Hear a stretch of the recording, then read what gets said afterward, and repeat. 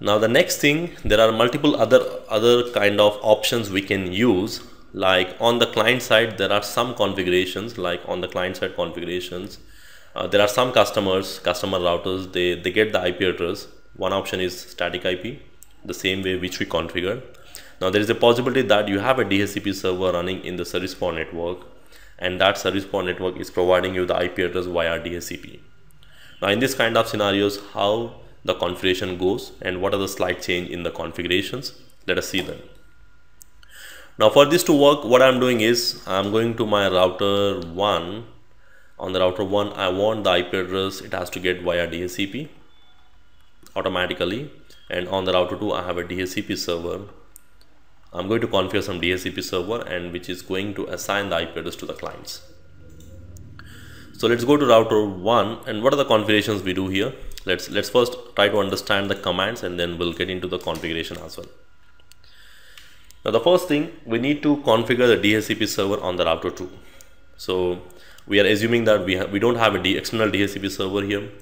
If you have external DHCP server, you can still use that one, but here we don't have any other devices connected, so we are going to use our router as a DHCP server. Now the first thing, I'm going to exclude the address called 10.002 because this is the address which router 2 is already using, and I don't want any of the client to get assigned with this IP address. And after that, I need to define the range of the pool. So here I'm using 10.000 and then /8. So which means the client will be assigned an IP address which belongs to any address. It can be 10.network except this 10.002. Now we can also add some DNS DHCP informations here, so we're not getting into those informations here. Now after that, for verification, I need to go to this interface. Right now here I'm not using the physical interface, it's my dialer interface. On the client side, we need to remove the IP address. That's what I'm using, no IP address. And then I'm going to say IP address DHCP, which means get the IP address from the DHCP server, and we are not assigning the IP address here. We are removing it, and then we are making the interface back to no shutdown state. So let's go and verify the same configurations on the router 2. The first thing, I'm going to say IP DHCP exclude. I'm going to exclude the address 10.002, and then I'm going to say IP DHCP pool, and the name of the pool, again I'm using CCIE some name DHCP some name underscore DHCP, and then I'm going to define the network range. The network, I want to use 10.network and the /8 subnet mask, or you can define 255.0.0.0, and then that's it. And apart from that, I'm not doing any other things. So on the server, just configure the DHCP, and on the client side, that is on the router 1, I want, if I verify the configurations on the dialer interface, I'm not going to remove any other configurations except the IP address.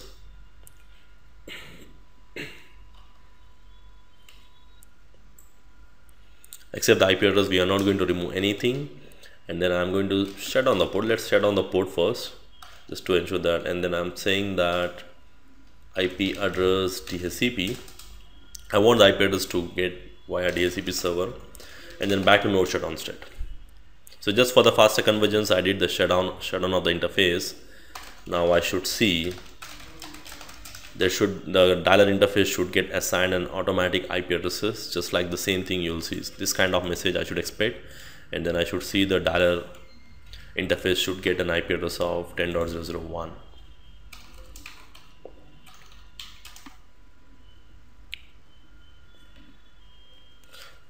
So now you can see the interface dialer 1 has been assigned with an IP address of 10.001 from the DHCP. And now if I verify show IP interface brief, you can see the interface is up. And if I try to verify 10.002, I should be able to ping to the server. Now this is one alternate way of doing the configurations via DHCP server. And probably there is one more way you can, instead of using some DHCP server, let me just show you one more method of getting the IP address dynamically on the client side instead of getting it manually. You can also create some local pool on the router 2, and you can allow the client to get an IP address from the local defined pool instead of DHCP server. Now the major difference between these two is using the DHCP server you can provide some additional information like DNS and default gateway, all this information, but using the local pool you can only assign an IP address to the clients. But in this scenario I just want only to get an IP address, so let's see how to configure that as well. Now to configure that local pool, so there are some specific configurations. So the first thing, I'm going to remove the DHCP configurations from the router 2. This is removing the DHCP because I don't want my server to assign the IP address to the clients based on the DHCP. It has to be done based on the local pool. Now based on the local pool, now what we can do is we can define some local pool here by giving a command called IP local pool and any name for the pool, like I'm using CCIE pool here, and we can define what is the starting IP address and we can define the ending IP address. Now in my scenario I'm not using multiple IPs because anyway I have only one client here, so I'm just using only one starting and ending same IP addresses. Okay, so if you want you can use something like 10.003 to 10.00100 if you have more number of clients.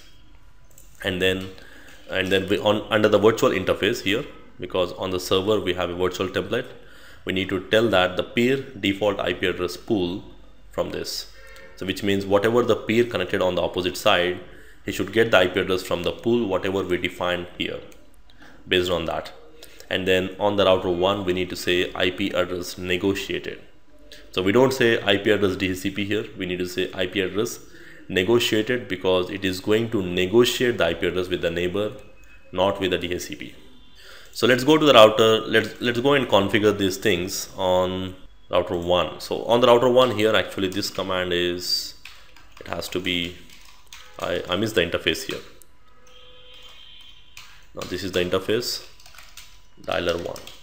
So on the dialer 1 interface I'm removing the IP DHCP. That's something what we'll do on the first interface dialer 1. If you just check out the configuration,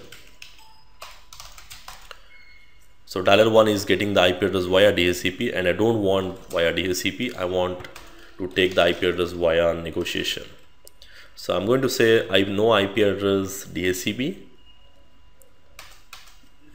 and then I'm going to say IP address negotiated, and then let me just shut down the interface and make it back up.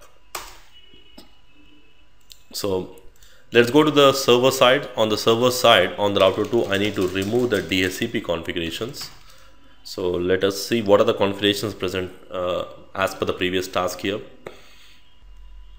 So now I'm going to say no IP DHCP exclude address, and then no IP DHCP pool CCIE DHCP. Now there is no more DHCP on the router 2, and on the router 1 also we removed IP address DHCP on the interface. Now the next thing, we need to configure the local pool. So we need to say IP local pool. There's a command IP local pool, and then we can use the default pool or we can create some name. So I'm going to say CCIE underscore pool, and the starting IP address I'm using 10.001, and the ending also I'm using 10.001, just to make it simple. Or we can use any other address, or just you can use one IP address also. So after that we need to configure this pool, the local pool, under the virtual template, because the virtual template which we are using on the router 2, we need to configure on that. We need to say peer, and then the command will be pool. So the peer default IP address, so it has to be peer. The peer default IP address has to be from the pool. So it's not from the DHCP pool, it's from the pool, and then the name of the pool will be CCIE underscore pool. So just ensure that you are not giving any wrong names here. CCIE underscore pool. Okay, so done. So once we are done with this, I think we have configured already this command. So let's go to router 1 and verify the interface, show IP interface brief. Now on the dialer interface, I should expect the interface has to come up, and I should get the IP address through negotiation process. So I should expect this one. On the router 1, I should see the dialer interface should get an IP address of 10.001 through negotiation.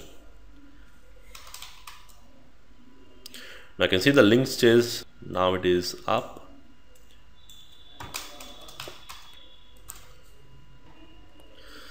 So now you can see the interface virtual access 1 is up, and you can see the dialer interface is getting the IP address based on the local pool.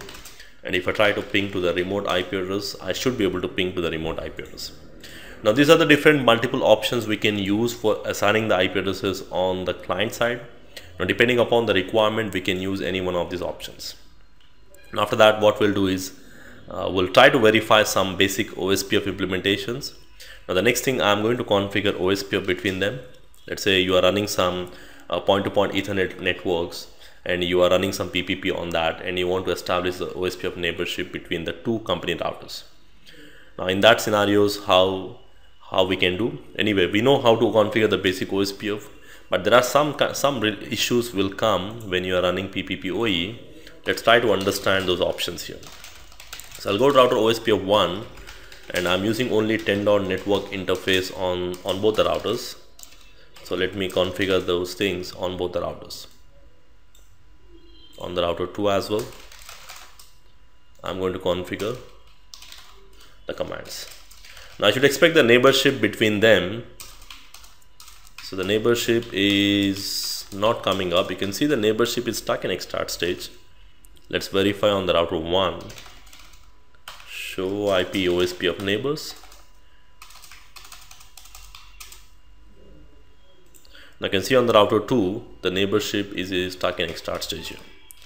Now I should see the neighborship normally, but it's not coming up. Let us enable some of the debug commands to verify the reason. Debug IP OSPF adjacencies I'm using here, and then you can see there are some debug messages here. It is receiving a DBD from this one, and the MTU extract stage. Here you can see the interface is having a larger MTU.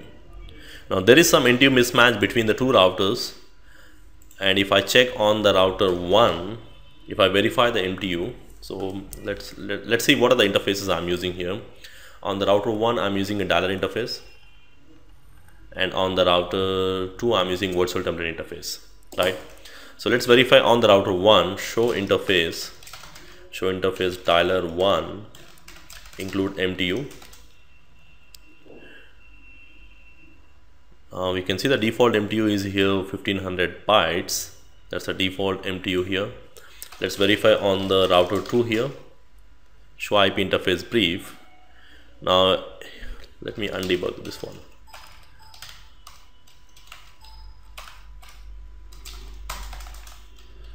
So show IP interface brief. Now here the actual interface I'm using here is virtual access 2.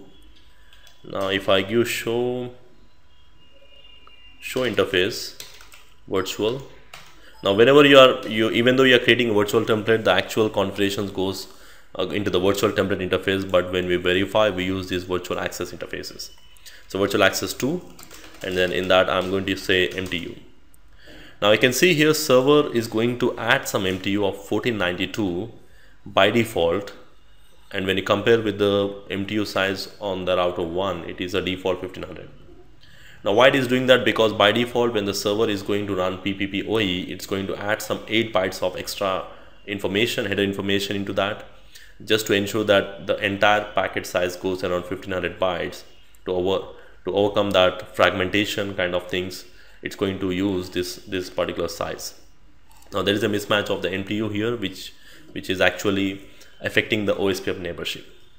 Now whenever you are running PPPoE and you try to enable OSPF, you may find some neighborship issues because of this MTU mismatch. Now in this kind of scenarios, we can adjust the MTU on the client side as well as 1492, just to ensure that both the sides it matches, and then they form the neighborship. Now normally you can even change this MTU on this side here as well, but it's something not recommended, because whenever it exceeds 1500 bytes, it's going to do something called fragmentation and interleaving kind of things. And when the MTU size exceeds 1500, it will do some fragmentation, which adds some extra overhead on the routers for doing the fragmentation. So that's something not really recommended. So that's the reason I go to router 1 and I will configure on the dialer interface. I need to configure IP MTU.